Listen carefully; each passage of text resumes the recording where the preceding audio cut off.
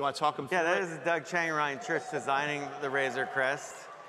And we do have some CG models that we'll do, but like John said, it's a part of a process. You can see what there's the one for your desk that we talked about earlier. There's Landis 3D printing pieces. So we were able to 3D print, but those pieces are based on kit bashing. And it's John Goodson, who's built many, many models for ILM over the years, and he's actually building the physical Razor Crest, old school, doing the LEDs for the engines, yeah. And I think this is John in his garage tooling the motion control device, because who can't do that in their garage? And there's what they built in their garages, literally in their garage studios. The ILM guys built, look, John's laughing because he knows it's ridiculous.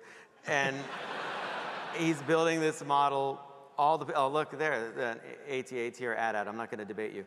And look there, he's like a lens crafter making these pieces, all him and Hal Hickel.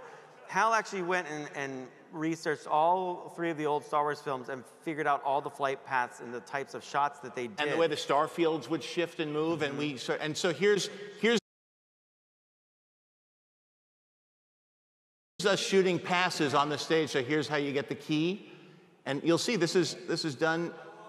Isn't that cool? It already feels like Luke's X-Wing, right?